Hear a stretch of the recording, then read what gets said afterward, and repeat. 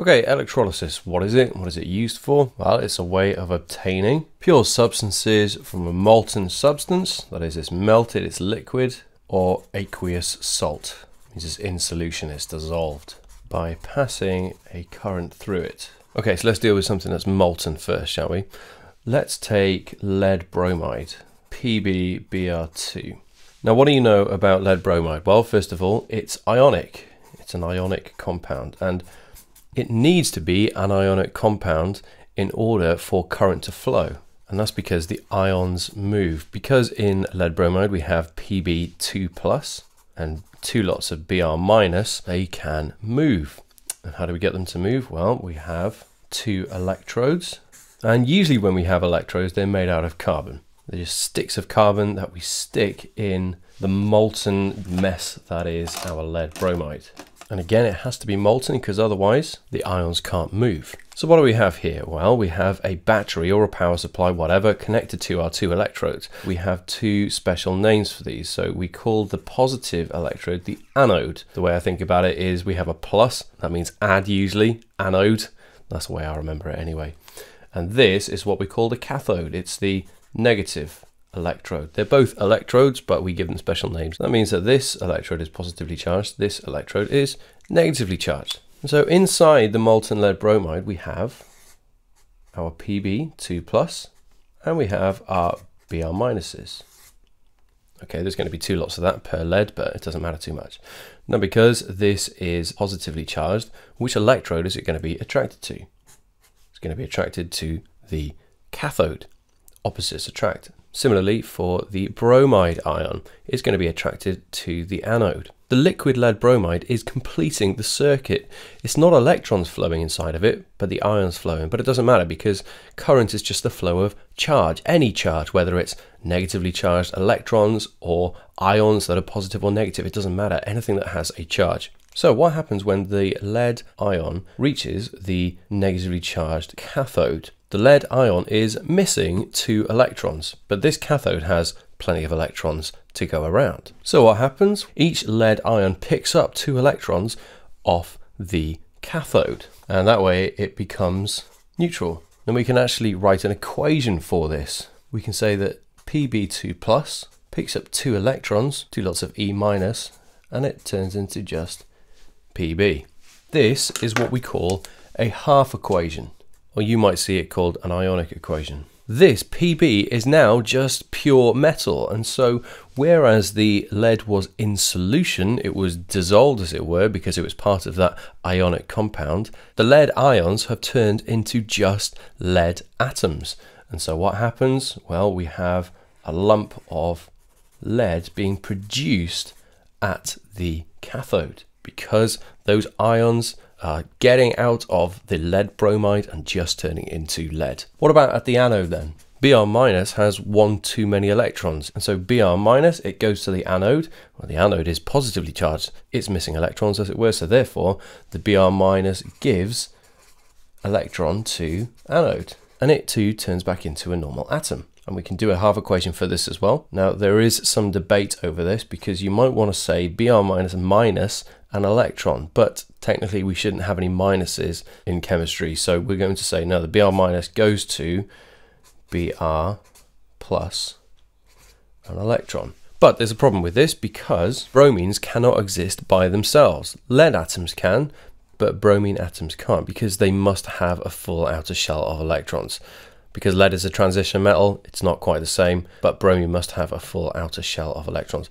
Because of this, they exist diatomically, and pretty much all elemental gases, apart from the noble gases, exist diatomically. So we can't just have Br, it has to be Br2 that's being made. So in order to balance this equation, we have to have 2 lots of Br- going to an anode and producing a molecule of bromine gas, and therefore we have to have 2 electrons being made as well. One thing, we are missing state symbols.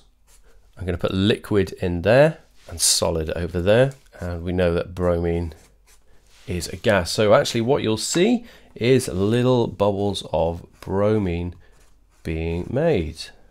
So this way you can get pure bromine gas and pure lead from the ionic compound lead bromide. And this goes for any ionic compound. Another thing as well, now one of these is called oxidation and one of these is called reduction. Which one is it? Even though there's no oxygen involved, what's happening at the anode is oxidation. Why? Because the bromine is losing electrons. So we can say oxidation is loss of electrons. What's happening at the cathode? This is called reduction because the lead is gaining electrons. And so that's where we get the mnemonic from, oil rig. Oxidation is loss of electrons. Reduction is gain of electrons. Oil rig, very good thing to remember. At an anode, oxidation always occurs. At a cathode, reduction always occurs. Okay, so what about electrolysis of salt solutions? Now, there are all kinds of different salts, aren't there? Basically, any ionic compound that is dissolved in water, that is in solution, we say is aqueous. However, we are going to choose brine for this. That is actual salt water, you know, what the sea is made out of. And that is NaCl dissolved in H2O. Now, when a salt dissolves, we say that the ions partially dissociate. What does that actually mean? Well, when we have sodium chloride as a solid, the ions are just associating with each other. They're just touching each other. There's nothing else grabbing their attention, as it were. There's nothing else trying to pull them away from each other. However, when we have a salt that is dissolved in water, put my carbon electrodes in there, and we use carbon electrodes because they're not going to react at all. But when we dissolve sodium chloride in water, the sodium and chloride ions basically not associating completely with each other anymore because they are attracted by the water. You might be thinking, well, hang on a minute, water isn't charged, it's not made of ions either. Well, this is one of those times where we go, well, we have ionic and we have covalent, and we sort of say that they're polar opposites, but actually they're two ends of a spectrum. So what happens is that when the salt ions, the sodium and the chloride ions, dissociate, so does the water, and water kind of splits into hydrogen plus ions and hydroxide ions, OH minus, H2O. So basically, when we have a salt dissolved in water, we have all of the ions from the salt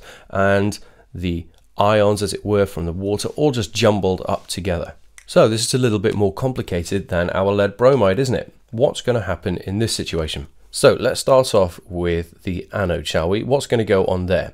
What's going to be attracted to it? Well, it's going to be the chloride ions or the hydroxide ions. The question is, which one of these is going to go to the anode in order to be oxidized? Well, you can't have hydroxide ions going to the anode and being oxidized and producing its own compound. I mean, theoretically, you could have H2O2, two lots of these, and you're making hydrogen peroxide. That's what you have in bleach. But that's not what happens. What happens is that it's always the negative ion of the salt that goes to the anode. And we can give it its proper name as well, anion. Anions go to the anode. So what's going to happen at the anode then? Well, we're going to have Cl minus, and it's going to lose its electron because oxidation is loss. So that's going to turn into Cl plus E. But again, chlorine exists diatomically, so it needs to be two lots of everything. That's our half equation.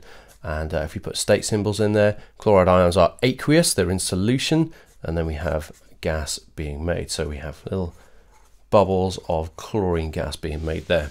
So what is happening at the cathode? Now you might want to say, oh, well, it's the sodium. The sodium goes to the cathode and that is reduced. It gains electrons and it turns into sodium metal. But the problem is that hydrogen wants some action as well. What we have to take into consideration is how reactive are these positive ions. And we call these cations, by the way, because they go to the cathode. What happens? Well, it's the hydrogen ions that are reduced. So H plus an electron goes to H. Again, hydrogen exists diatomically, so we have to double everything up. But why does this happen? Well, this is because sodium ions are more reactive than hydrogen ions, and so it stays in solution. Basically, if we have hydrogen and another cation, the more reactive one gets to stay in solution. These ions want to stay in solution, as it were, And so that means that if they're more reactive, then they have a bigger say over whether they can stay in there or not. So therefore, hydrogen is the one that is kicked out of solution, and we have bubbles of hydrogen produced at the cathode. So what does that mean we're left with in solution? Well, we have sodium left over and we have hydroxide ions left over. So therefore, we have sodium hydroxide. This is an alkali, and that can be used to make bleach and all kinds of different stuff as well. Just by electrolyzing salt water brine, you can get 3 very useful substances: hydrogen gas, chlorine gas, and sodium hydroxide. Incidentally, if this was, say, copper sulfate, because copper is less reactive than hydrogen, copper would actually end up being produced at the cathode instead of hydrogen. Speaking of copper, there is one bonus method of electrolysis. You can also use it to purify a metal. Let's use copper. Now, instead of having graphite electrodes this time, we're going to have copper electrodes. But we're going to have one that is pure copper and one that is impure copper. The anode is made of impure copper. Just need to make sure that you hook the battery in the right way around. And this is pure copper. And we have as the electrolyte, and by the way, that's what we call the liquid that is being electrolyzed. We call that the electrolyte. In this case, we can use, let's say, copper sulfate. Now, because this impure copper has loads of other crud in it, as well as just your pure Cu atoms, at the anode, what's happening is that copper is oxidized. The copper in the actual electrode is being oxidized. That means that it is losing electrons. So Cu solid goes to Cu2+. That's aqueous. It's now dissolved in the electrolyte, and we have 2 electrons left over.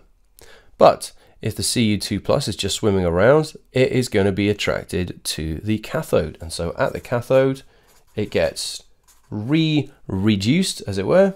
So basically it just gains those 2 electrons back and turns into your normal copper atoms. And so we end up with copper building up on the cathode. What happens to all of the impurities in the impure copper? Well, they just fall down to the bottom because they are not going to be dissolved in the solution. They're not going to be oxidized. They're just going to stay as solid, and they're going to drop to the bottom. So that's one way that you can use electrolysis to also purify a metal. So I hope you found this helpful. If you did, please leave a like, and if you have any suggestions on what you want me to cover next, leave a comment down below, and I'll see you next time.